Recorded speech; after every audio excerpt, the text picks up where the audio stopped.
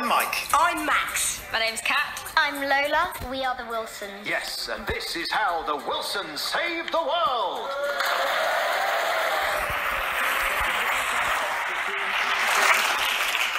God, look at the time. We're only supposed to drop off our bags for the trip, get some food and come home. Your parents will be worried. Yeah, our downfall was deciding to buy tea bags. Fair trade or organic. Fair trade or organic. An hour you stood there dithering on the horns of an ethical dilemma. Now, what about you? You were paralysed with terror over the Mange too. Local or supporting developing nations? Should we go local? Should we support developing nations? Well, thank God we're doing something unequivocally good this weekend. I wouldn't feel too smug. My parents are in our house right now. Remember, my mother can frack the confidence right out of you. Hello, Michael, Maxine. Thanks so much for looking after the girls, Jennifer. What is it you're doing again? Rinsing off puffins? No, Maxine's got an old friend in the SAS. Oh, you're in the armed forces, Maxine. Well, that explains your taste for shapeless khaki. SAS is Surfers Against Sewage. They're an environmental group who protest pollution. An old friend of mine has organised a beach clean-up in Cornwall. All the plastic that's destroying our coastlines. Goodness, that sounds admirable. Some people would think about cleaning up closer to home first. What does that mean? Well, I mean, your house is a filthy pigsty. Right, well, usually, Jennifer, your digs are sort of more understated, a bit more passive-aggressive. I know, dear, but you're going away tomorrow. I didn't want to be subtle and risk you missing it. Mum, there's this grey seal called Binky who lives at the beach. Anyway, she's had to be rushed to an animal hospital. They found 5 pounds of plastic rubbish in her stomach. It's awful. Oh, I know how bad plastic is. That's why I always throw it in the bin immediately. Mum, you should recycle. There's only one bottle. Yeah, but what if 10,000 people said that? No, you're right. There simply isn't enough room in our bin. We've only got a Brabantia 6. The volunteers are cleaning the beach up so that Binky can come back for mating season. She's become a real cause célèbre. Yeah, cause célèbre. Cause célèbre, like... Hello. Oh. Hi, Dad. Son? Dad, I just wanted to say, it really means the world to me that you're spending time with the girls. You know, I remember when Grandpops died, and I really felt I'd missed out on that special bond with him. Can we eat dinner now? Well, it's always lovely to have these chats with you, Dad. I've got a surprise. I've cooked a farewell meal for the family.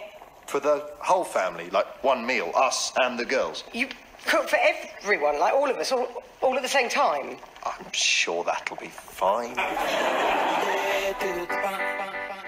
Here we go, everyone. Roast lamb, roast potatoes, buttered broccoli. Who wants what? What is it, Mimo? It's lamb, Lola. Lamb. Like a lamb. Yes, lamb. I'll have some lamb. As in lamb. From a lamb. Lola's vegan, Mum. Right, I'll do her some chicken then, shall I? Since I saw Babe, Pig in the City, I won't eat anything with a face. I'd love a bit of lamb. Vegan means no meat or dairy, Jennifer. Aren't you all Vulcan? Vegan. Yeah. Well, mostly. So you don't eat meat? Well, meat's terrible for the environment, so yeah, we try hard not to. It's easy not to eat meat, Dad. The best way to do it is not to eat it. Next day, the same thing, and so on. Right. Lola, we don't make fun of people for trying their best. Kat and Lola have never eaten bacon or been inside a McDonald's. I did used to hope that they'd get divorced so that Dad would take us there for a weekend treat. I'm just a joke. We try to be mindful about meat. We think about it a lot before we eat it. Me too. Lovely lamb. Have some vegetables, Lola. They've all got butter on. It's everywhere. Potatoes? They don't have a face. I mean, they sometimes have eyes, but I don't think they cry or anything. She's joking, Lola. You can have potatoes. I might have a spud with my lamb. Max, no moral objections to broccoli? No, I just don't like it. I'll boil some eggs. Eggs are evil, Mum. They're from our chickens. We keep chickens as slaves, and we steal their unborn babies. They're not slaves, they're pets. Useful egg-pooing pets. Michael, you used to love my roast dinners. Well, yes, Mum, but I'm 3 months into restoring my gut flora. The intestinal biome is at a very delicate stage. Oh, my God. So I will be having this, sauerkraut. is that? It is fermented vegetables. I eat probiotic now. Healthy bacteria, healthy mind. My gut biome is its own ecosystem. It's rather like the Eden Project. Well, it's got a visitor centre and the locals wish it wasn't there. We used to put conkers in vinegar at Harrow. Conkers Evans, ginger lad, smashing chap. Minister for the Environment now, of course. So, potato for Lola, egg for Max, rotting garden waste for Michael. Cat? I'll help myself to a... What are you doing? I'm Instagramming my dinner. There's nothing on your plate but a single peppercorn. Yeah, hashtag clean eating. Haven't you heard of it? It's the latest thing. She's trying to impress the cool girls at school. Remember when all the cool kids did drugs? Now they take photos of quinoa. I don't know how I feel about that. I don't like you being on a diet, Kat. Duh, it's not a diet, it's a lifestyle. We only eat pure foods approved by Gwyneth Paltrow and the skinniest, shiny-haired food bloggers. All hail the kale. You're only clean eating because your friends are. You're such a sheep. Bah! Oh, I shouldn't have said bah. Like that poor lamb. Lola, don't meat shame people. Yeah, just be positive about the food you choose to eat, okay, Lola? Okay. Meemaw, how do you get these lovely potatoes so crunchy? Goose fat. Goose. Fat? Like fat from a goose? Kat, I don't care what bloggers say. You've got to eat more than a peppercorn and a glass of tap water. Tap water? I hope it's been through my carbon filter. Yeah, just claret for me. I read a piece in the Telegraph that says tap water now has so much estrogen in it that we'll soon all grow breasts. Well, that doesn't sound so bad. You should give that a try, Max. Goose is fat, though. Shut up, Lola. Girls, stop shouting. Bah! Lamb, bah! Oh, I think my sauerkraut might have turned. Well, how would you even know? Oh, dear God, are your family mealtimes always like this? Like what? Right. Never mind, I'll just bring out the pudding. Who wants spotted dick and custard? I'm afraid my gut biome couldn't handle it. I'll have a spotted dick. I am not eating custard. It is cellulite in a tin. Jog on. Kat, cellulite is a myth perpetuated by the beauty industry. How could you eat that? What problem could you possibly have with spotted dick, Lola? What animal did it come from? It's so spotty. Is it off a leopard? Ah, dinner was nice. Kind of mum to cook. I've just realised our family is mad. We've sent us mad. I know, we've been so anxious that our food's fair trade, organic, ethical, sustainably farmed, supports developing nations, but is also local and nutritious. Do you think the girls even know that some food is meant to be nice? We're too anxious about food now. We've basically been gift-wrapping eating disorders and giving them to the kids. Are we bad people? I don't know about bad, but we're definitely those people. What people? Well, you know, the people who bring their own things in Tupperware to dinner parties and say, don't mind me. I hate us. I do think it's great that Lola cares about animal rights, but it's upsetting her. You know how sensitive she is? Yeah, she's even scared of clowns. Well, no, we just told her that she was scared of clowns so she wouldn't want to go to McDonald's. Yeah. Kat's got an eating obsession. It's a bit culty, isn't it? Yeah, those girls all refused to do their maths homework on the basis it involved a pie chart. Mike, what if we're not gluten intolerant? Max, don't be hysterical. We got a full clinical diagnosis. Well, I don't think that boy behind the counter at Holland and Barrett was qualified to make that call. Oh, my God. I mean, say what you like about my parents. Can Not I? like that. They don't have this level of food anxiety. Your parents, they're more mindful about food than we'll ever be. It's rationing, you see. My mum's from the generation that could make a chicken last a week and save the gravy to paint her legs for a night jitterbugging with an American soldier in an Anderson shelter. Your mum was born in 1953. Yeah, she's a very strange woman. Yeah, but she eats normally, like no anxieties. I tell you what, I've got an idea. We're going away for a few days. Why don't we let my parents feed the kids whatever they want? You mean? Yeah, normal, traditional food, a bit of everything in moderation. It's the one food fad we have never tried. Well, that's not a bad idea. Come on, then. Let's do it. Love, could you just... Maybe could you have a shower? Because you smell like a pickled egg.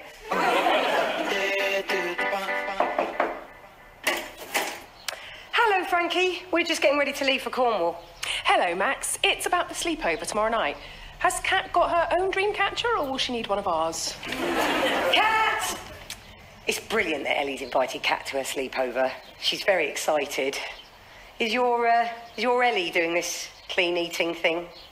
Well, they seem very committed. I'm making popcorn broccoli, and as a treat, I got the girls some dark chocolate. Oh, chocolate, lovely. Oh, is it the stuff Gwyneth approves of? 98% cocoa solids. Oh, the posh chocolate that's so bitter it turns your mouth inside out.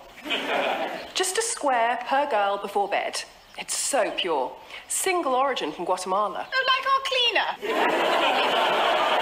Not cool, Mima. Well, that all sounds great, Frankie. I'll send our Kat over later with a spare dream catcher. Sleep over with your new pals, Kat, yeah? In my day, we'd do our hair, talk about boys. Oh, yeah, same. We've got some quartz, and we're going to do some, like, binding spells to get rid of our psychic vampires and patriarchal energy. Teenagers. They really are crap these days.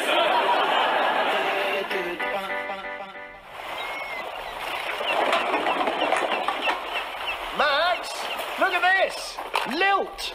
I found a Lilt can. Do you remember Lilt? Don't do the voice. Right, sorry. I found a Karamak wrapper earlier. What were they even about? Even though we're wading through rotting old carrier bags and dead jellyfish, I have to say I'm having a brilliant time. Me too. We are unequivocally being excellent people cleaning up this beach, getting air in our lungs. Should we treat ourselves to a pasty? A pasty's fermented. Well, we could get one of the really old ones from a petrol station. Now, who do I have to see about getting more bin bags? Well, look for Marlin. He's the 50-year-old with no top on. His dreadlocks are older than the concept of cultural appropriation. Does Marlin own any shirts? Marlin don't own nothing. Oh! Marlin, hello. You look really well. Think about it. Who owns the sea? Thames Water? National Trust, Rickstein, Duke of Westminster. Is it France? You're right, Max. It's been years. I met you on that woman's march, remember? What a beautiful day that was. Well, that was years ago. I was 22. I know. This dreadlock is older than you. You haven't changed at all, Marlin. Still living in that old ice cream van? No. I live in a tree now. Moved to the forest when they were going to build that bypass, and I just felt closer to nature. Wow, that really worked. You stopped the bypass. Yep, it's just us and the Badgers now. Zero impact. We try to live zero impact. I drive a Nissan Leaf. Do you, Mike? Or does it drive you? Whoa. Right, I'm going to make a wishing tree from all these old cola bottles. Make dreams from detritus. And guys, if you see what looks like a jellyfish before you pick it up, check to see it's got a knot in the end. Wow, he's great. I know, right? He gets stuff done. You know carrier bag waste has gone down 85%. Marlin told me it was his idea to make them 5p. Wow. If I'd met him on a woman's march, I'd have married him. I believe that. Wishing trees, is there anything he can't do? Play the bongos? But he's going to do it anyway, in about half an hour when the sun goes down and we all sit around the campfire with a well-earned organic beer. Bam! Bongo time. I quite like bongos. Of course you do. Hi, Mum. Just letting you know it's all fine here. We've just finished lunch. Lola and I are spending the afternoon making gingerbread men. Oh, wow. Is Lola eating something with a face? Or am I not allowed to say that? I suppose I should call them gender-fluid persons of Titian extraction. What's happening? Now, don't worry, Mum's doing her Richard Littlejohn stand-up routine. OK, Mum, if the girls are eating well and not stressing about food, that is great. Thank you. Bye. Right, last one to find 3 Barbies' head buys the beer.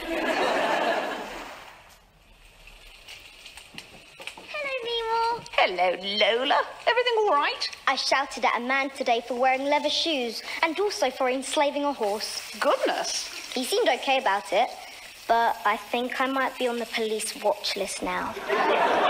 Lola, you do seem to be taking all this very seriously. Does meat make you feel sad, Pop-Pop? Well, when there isn't any. I just don't understand how anyone could eat meat. Have you really never had bacon? Why do people eat it? Well, because bacon tastes nice. It's like licking pink salt from an angel's armpit. I don't understand.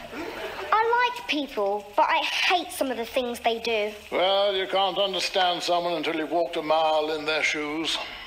Are the shoes leather? My point is, this is clearly upsetting you. If it's confusing you so much, why not try some?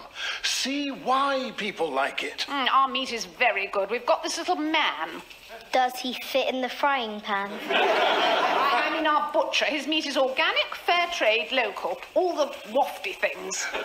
Tell you what, I'll not eat my bacon. Then you can try it, see what the fuss is about, without compromising your ethics. Oh, you mean like offsetting? If you like. So you can understand. Sometimes, mate, if a bigger wave is worth riding, you've got to paddle that bit harder. Do you see what I'm saying? Yes, but I was asking if there were any more bin bags anywhere. That's what I mean, Mike. Think about it. Okay. Right, there's a group of inner-city children coming to the clean-up. I'm going to teach them about rock pools and how otters fall asleep holding hands. Catch you later. He's brilliant, isn't he? Yeah, surfing all day and eating foraged forest food. Even when he puts on a cardigan, you can still see his abs. Oh, hello, Mum. How's everything? Good morning, Michael. So as you said it was all right, we've let Lola try some bacon. Oh, right. How is she? Bacon.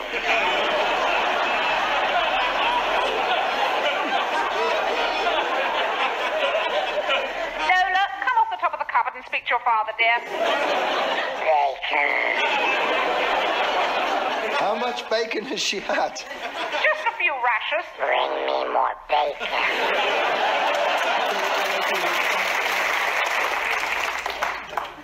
Hey, Mima. Oh, is Lola still on top of the wardrobe? Philip's trying to lure her down with a bag of frazzles dipped in pate. Great. Well, our family is such a freak show. Catherine, you seem glum. Yeah, I'm nervous about this sleepover tonight. Why? Will there be rave drugs? No, but all of my friends are doing clean eating. I get it. It's basically the same hippie diet that Mum and Dad eat, but with a 200% smugness filter and more avocados. So why so glum? Because there's so many rules. Like, my friend Rachel Tyler just told me off for eating the wrong sort of purple sprouting broccoli. Like, it's literally like Mean Girls, but with acai seeds. Yes, I think it's acai. Oh, great. Well, no wonder they were laughing at me then. Well, look, it's your choice for our day out today. Where would you like to go? The beach is looking amazing. Yep. How's everything at home? I just spoke to your mum. She let Kat choose where they went today. She thought they were going to a theme park. Oh, where did they go? Poundland. She calls it Poundland, like Finland. Your dad thought it was very funny. Oh, no. Did he do the joke? Yeah, he went up to all the assistants and he asked how much everything cost. Apparently, Kat bought 300 Kit Kats. Kit Kats? But we boycott Nestle products. I know. And look, I haven't eaten a Kit Kat since I was 19 and I can't really remember why. Well, because they're terrible. No, I can't remember why either. I just know it in my gut bio. Let's leave your guts out of it, yeah? Should we go home, do you think? No. Binky's coming out of the animal hospital tomorrow. Cause célèbre. She's a seal. No, I know. It's not fun.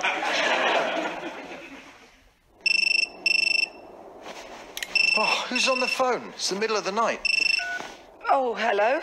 Hello, Max. It's Frankie. Is everything all right with the sleepover, Frankie? Not really, Max. I made them a wonderful clean-eating meal of raw chard, and then... What happened? Well, when I went upstairs, they'd stopped doing their goddess ceremony, and I found Kat smuggled in a cachet of what I can only describe as Kit Kats. How many? A lot. Much more than just for personal use.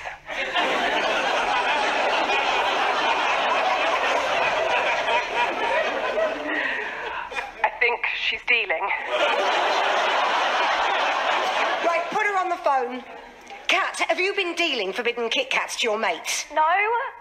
I said to them, the first one is free, and if they want any more, then we'll talk payment. Why? Because I'm just fed up of clean eating. I wanted to try dirty eating, and it's great. Kit Kats are 4 fingers of filth, and I'm taking these good girls down with me. I'm sorry, Max, but the girls have gone quite frenzied. Look, can you wait till morning? I'll send Jennifer round. As quick as you can, please, Max. Any one of these girls could be lactose intolerant, and then we face the nightmare scenario of slight bloating.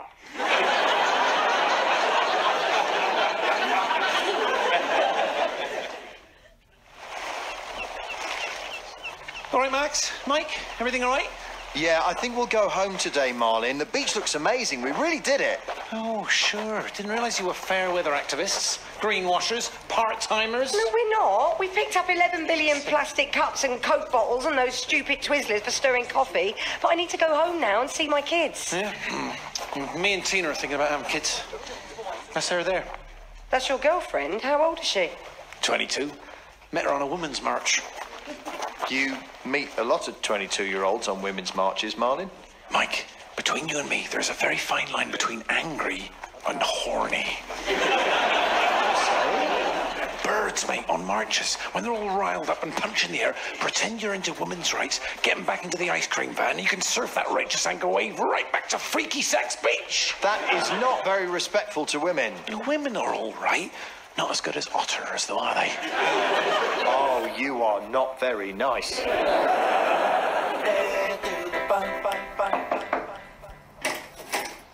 Hello? Oh, it's the postman. Oh, you're not Mrs. Wilson. I like her.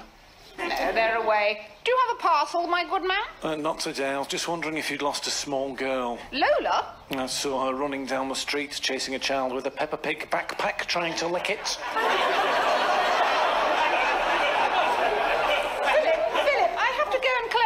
From this sleepover, could you wrangle Lola? She's got loose and she's on a powerful meat bender. Of course, dear. I'll just have a quick wander around the cheese board, then I'll pop my shoes on.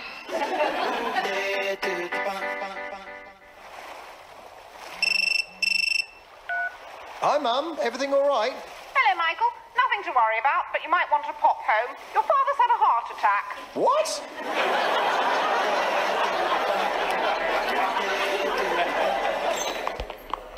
Philip, we're so sorry. Oh, I'm fine. You're not blubbing, are you, son? No. Yes, I am. Oh, we shouldn't have left you to run around after the kids. It was too much for you. No, it's not the children's fault. It's fine. The doc says it's extraordinary it didn't happen sooner. Turns out a full English breakfast, a ploughman's and a full roast dinner plus pud and 2 bottles of claret every day isn't the road to health the adverts would have you believe.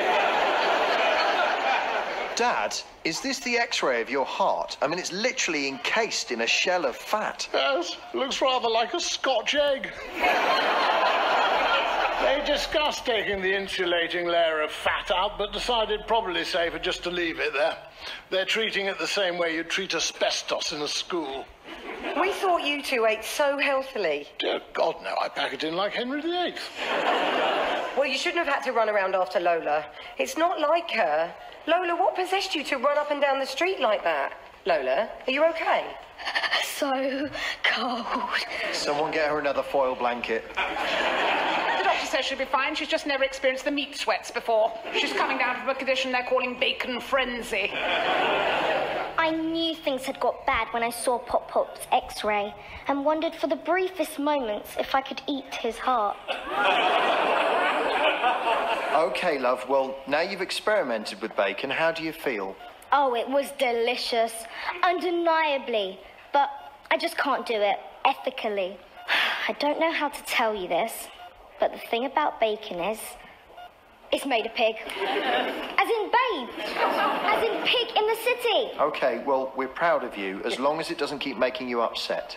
Mum, I think you're the only one who actually eats sensibly. Yes, as I always say, everything in moderation and the odd vitamin.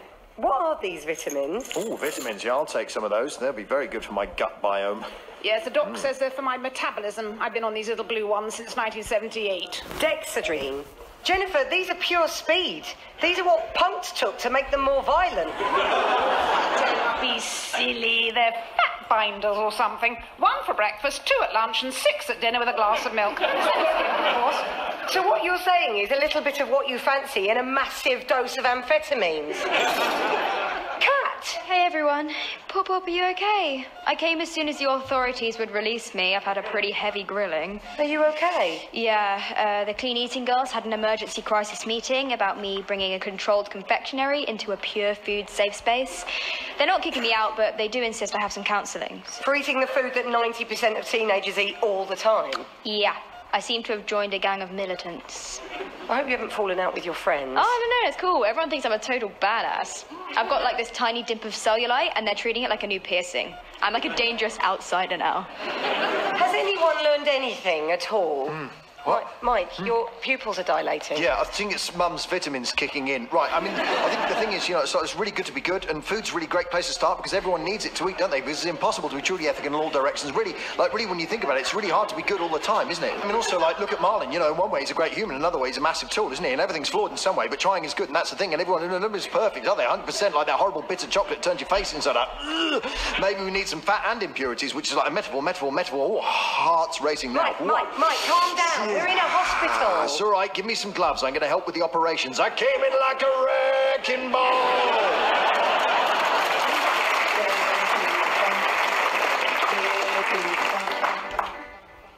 Mum, I found the news report on YouTube. Put it on. I'm here on Brigstocke Beach with Binky the seal, who has returned home after one surfer single-handedly cleaned the polluted beach. Just doing my bit, lover. Oh, cheeky kid, we did that. Shh, Mum. Binky, who consumed 5 pounds of plastic waste, has become something of a cause célèbre. Cause sea lever. He nicked my juice. Brigstocke Animal Rescue are releasing Binky into the water. We've been warned to watch out. She's a bit skittish after her ordeal. Don't worry, darling. I have a connection with Mother Nature's creatures. She bit me! After eating 5 pounds of plastic waste and now a human finger, we do have to ask, maybe Binky the seal is a little bit big. My finger! Classic. Wait, rewind it. But one thing we can all agree on, watching a wally get bitten by a seal is never not hilarious. Marlin Kit Kat. It's like a normal Kit Kat, but it's got 3 fingers.